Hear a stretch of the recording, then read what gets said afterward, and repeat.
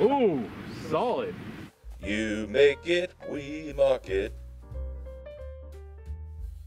Hey everyone, this is Jeff of Tau Flame Mouse. Today we have not one, not two, but three different types of projectiles sent to us by Evan Perry.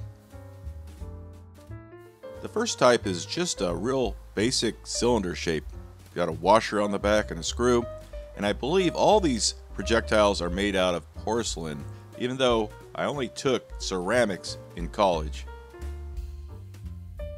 The second type is a little more elaborate. It has a brass stem on the back, and it is the heaviest of the projectiles that we will be testing today.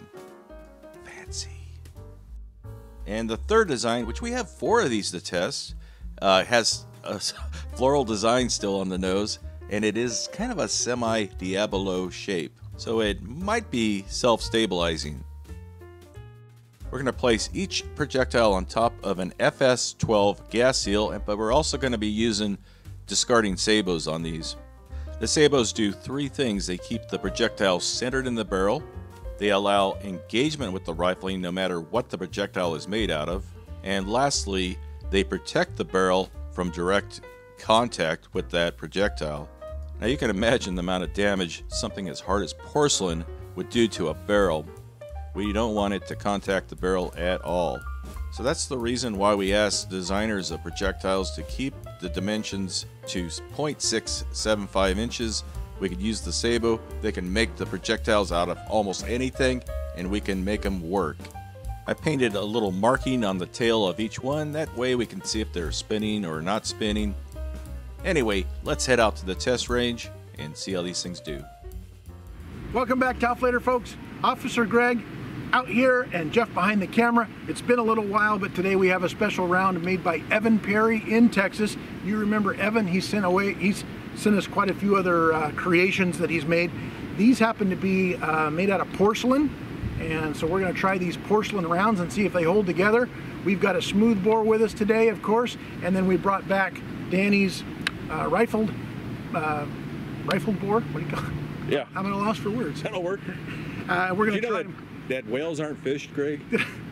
Hey everyone, I did know that whales aren't fish. Good Lord. A cool little submission sent in by Kyle Watkins in Wales. Not the big giant fish, but the country in the UK. I guess people don't know when they hear a bad joke either. 8,000 people didn't get the joke, and 8,000 people didn't look down further in the comment section and realize that 7,999 other people had already commented on it. Good Lord. People. Okay, enough of that. All right, so we're going to try these porcelain rounds downrange. Brandon's waiting for us down there. Let's see if they hold together, and let's see, put your predictions in the comment section. Are they going to fly better out of a smooth bore or out of a rifled barrel? Some of them I think need rifling. Yeah, and by the time you see this, you will have actually seen these rounds before I did. I have not seen them before they were loaded, so you'll be able to tell if they're a smooth bore concoction or a rifled bore drink. They're all color coded too. There's 3 different designs to just to make things more confusing. Okay, first shot, and which one do you got? The orange one? This is the orange one with the black. So it's mostly cylindrical. Yes. We're using a smooth bore. Let's see how that does. We're about, how far? 12 yards or something? That's about, yeah, 12 yards. Not terribly far, but we got to start out close. And okay, I'm ready. I'm armed and ready. Here we go. Ready? Yep. They look pretty good. Let's look at the high-speed camera footage and see what happened. As you can see, the projectile is tumbling around in the air. Now this is traveling around 1,500 feet per second, or just a little faster than 450 meters a second. We're going to try it now out of a rifle bore and see if we can't stabilize the spin of that thing and make it go a little more, I don't know, a little more where we want it to. A little more better. Or at least nose to the front. Yeah. Let's give it a try. Okay, now using full rifling, I am ready. Here we go. I think it went through. I saw something hit the dirt behind it. Yeah, but it looks like it hit the center of the X.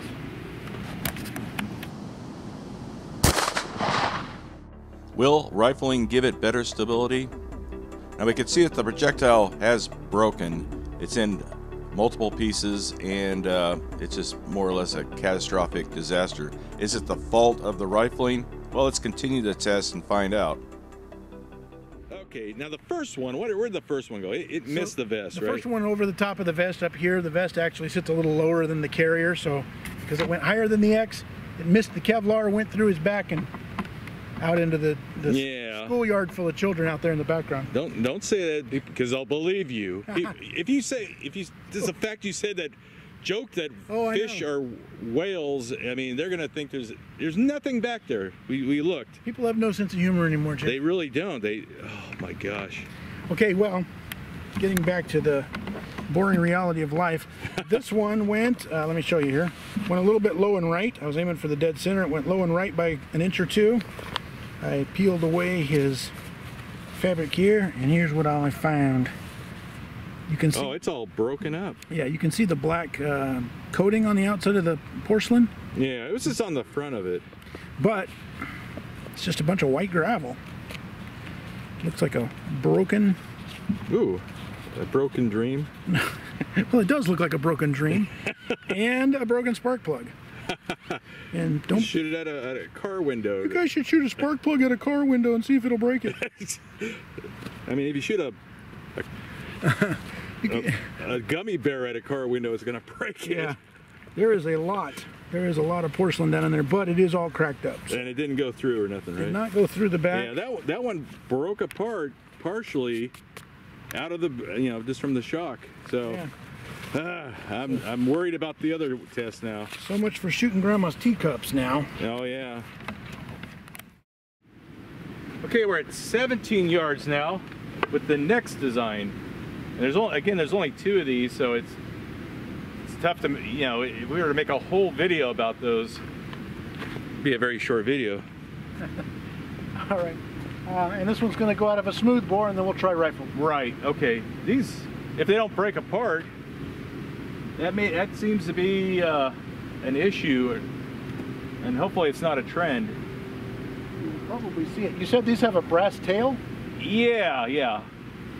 Oddly enough, that was the name of a gentleman's club in Omaha that I once worked at. Okay. I'm ready when you are.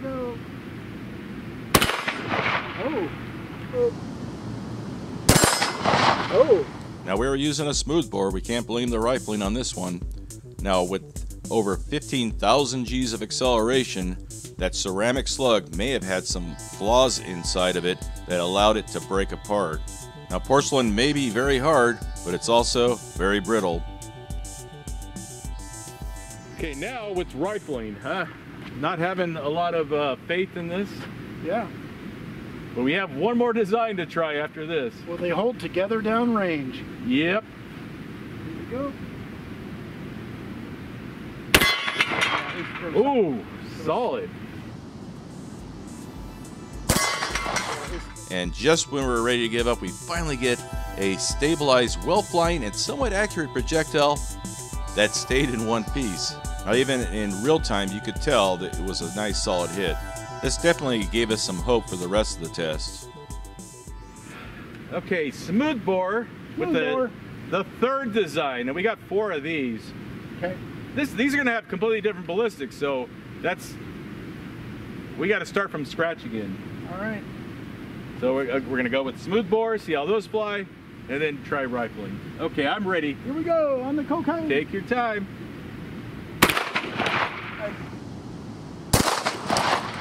Okay, so you missed. Get concrete, but we missed the cocaine. Together. Well, the good news is it did not break apart. It stayed in one piece. The bad news, it just was not stable without any spin. So the end result is we had a projectile that was not as accurate as it should have been. But it did make a pretty spectacular dust cloud. Okay, well, that one tumbled, so we're going to have to go full rifling for the rest of them. All right. And maybe it'll work. I don't know. I have confidence, Jeff. I want to hit that bottle so bad. I mean, oh, that's a small target. Yep. 17 yards. Okay, I am rolling and ready. All right.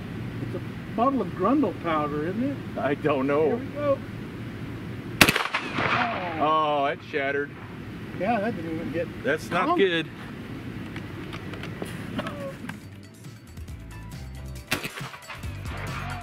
Oh, it shattered. Frustration returns. This one completely shattered, turned into kind of porcelain buckshot, and everything missed the target. Yeah, don't squeeze the trigger too hard. That's true. That's the... It shoots them too fast. Yeah, yeah. Okay, I'm ready? Here we go, slow squeeze.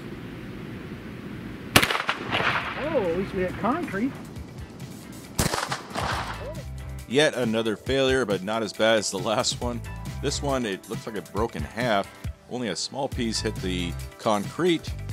Some days everything works out perfectly, other days we have this. Okay, this is our last one.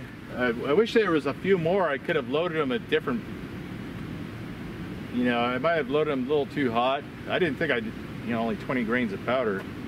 Let's see if this last one holds together. Remember to squeeze the trigger lightly. Slowly, so it right? doesn't shoot too hard. Yeah, they're more accurate that way.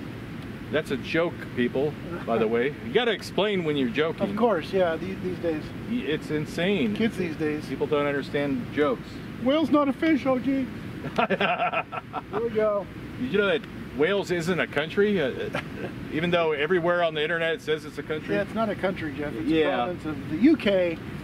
It's not part of England. It's a county right. of UK or something. Yeah, okay. All right. It's like Scotland, Ireland, you know. Okay, I'm ready. On the little black dot in the center. Okay. Woo. Okay, that might have been the money shot. God, I hope not.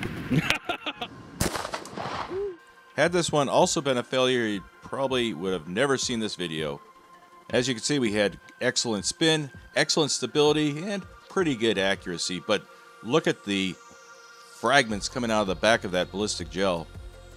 And because that porcelain slug more or less exploded inside that ballistic gel gummy bear, which weighs 12 pounds, we had a lot of energy transfer. And even the bear is excited as he does the truffle shuffle. All the projectiles had the same powder load, 20 grains of tightwad. Only a few of the projectiles had the strength to be able to handle that shock. And that leads me to believe that some of these just had internal weaknesses that caused the failures. I sure hope everyone hasn't clicked away yet. Because they will have missed. Sometimes things work out at the end, right? Right. So I was aiming here for the dark dot, and we hit a little bit high and right, but check this out. It left the red paint that you put on the porcelain round. Yeah, I put it on the nose of it just so it wouldn't look so stupid. I don't know if you can see that cloud in there. Look at that. That round exploded inside the bear like Vin Diesel. Exploding inside a bear. Look at that. Finally, not the most accurate one, not the most reliable, very frustrating when things don't always work out. And often I will blame the way I loaded them, the powder load or something like that. Or the trigger squeeze, or... Right. It's rarely you. It's usually Coriolis the way effect. I loaded it. That one's had good spin, accuracy, Yeah. But overall, I would hate to get hit by that thing. Well, they would suck if they ever hit you, and if they stayed in one piece to hit you, they would suck. They would definitely. Oh man, not be fun. Can you imagine what the surgeon would have to go through to get all that out? You can't X-ray it. Blah blah blah. Geneva Convention. Okay. All of our YouTube legal minds and the YouTube surgeons, please comment below about how these could be smuggled through an airport scanner. Oh, I didn't even think about that. And how, remember the Glocks that couldn't be smuggled? Right. And then how surgeons would never get through that, and it would be a great home defense round because, whatever, it wouldn't go back and smash your wife's ceramic plates behind you. Anyway, no, these would not be a good home defense round. They barely held together. We were a little, I don't know, underwhelmed, let's say. We got best accuracy out of a rifled bore. Yeah, and again, there's 3 different designs, all with 3 different ballistics, and. But we thank Evan for sending them out anyway. If Evan didn't send anything, well, we would be out here. What would we do it? I'd be like home. Yeah. Watching cat videos or something. Painting the house and doing productive things. Right, I'd have to mow my lawn or something. Instead, we're out here messing around in the wild. But I think that was worth. You know, I was so worried that we wouldn't get any cool results, and that is definitely cool. Jeff, every one of our results on Tau Fighter Mouse is a cool result. Okay. Every one. No. But either way, we appreciate Evan for sending them out, and we appreciate you guys for stopping by and watching this underwhelming video. And we hope you like They it. had a little surprise at the end, There's though. always a little surprise at the end, Jeff. Yep. That's the nature of the game. Here, Okay. on Top Fighter Mouse. Let's continue. All right. We'll see you guys on the next video. Towel, Flater Mouse shirts and hoodies and stickers and stuff are available. If you want to support the channel, it's a good way. We only make a couple bucks. We try to keep the prices as low as possible so you don't have to spend a bunch. Thanks.